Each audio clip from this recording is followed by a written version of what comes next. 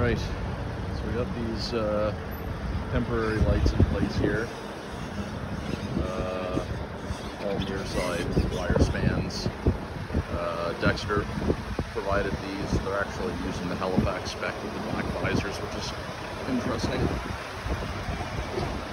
Even though this is ours, we have a temp cabinet relocated over there. Everything's been removed. Just updated the timing. 25 seconds on the ramp. Updated the all red timing. 2.2 seconds.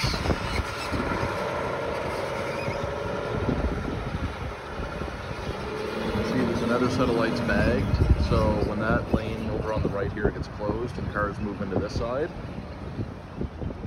they will bag the lights on the right and use the lights on the left. There's a left arrow on those opposite signals, but they just use them for whatever reason. They're not doing anything, it's just a red, yellow, green. The cars are going over there.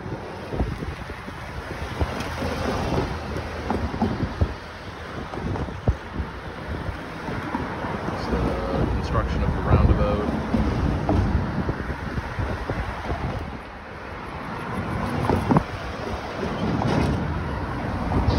Just run the same cycle, so we got 45 seconds and 2 and 6, 25 seconds on the left turn, 25 seconds on the ramp. Still a shared through left.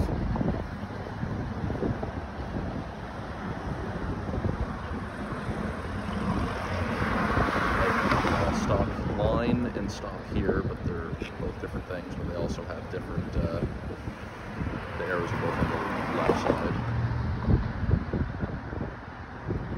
And then cycles just fixed time. Arrows will come out again.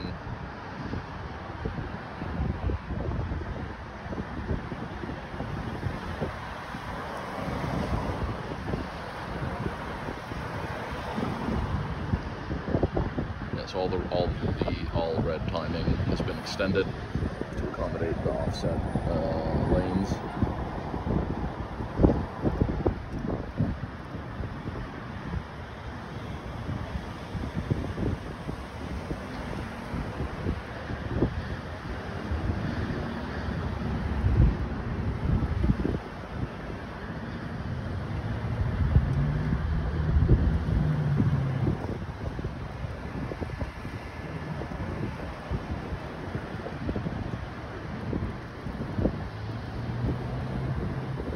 Usually like the two protected permissive lights here, but it's temporary, so I'll live with it. There you go. Alright, here's the view from the other side.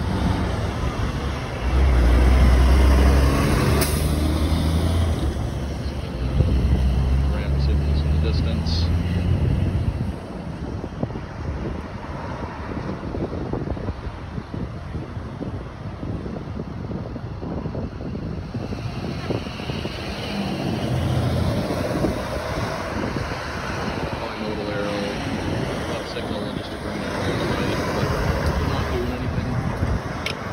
Just to make the wire span installation a little bit easier. They just put up what they had.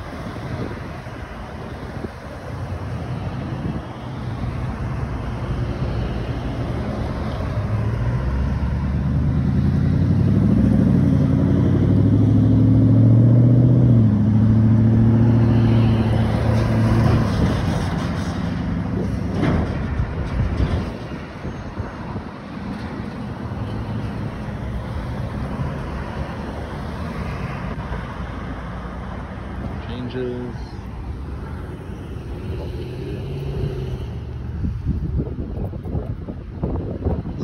Do not enter sign, which is kind of interesting. This is the right way that they're going to go around the roundabout for now. And then here are the ramp signals. So just two primaries on a span. Just 3 sections. Relatively long, all red clearance, so they can make that turn 2.6 seconds.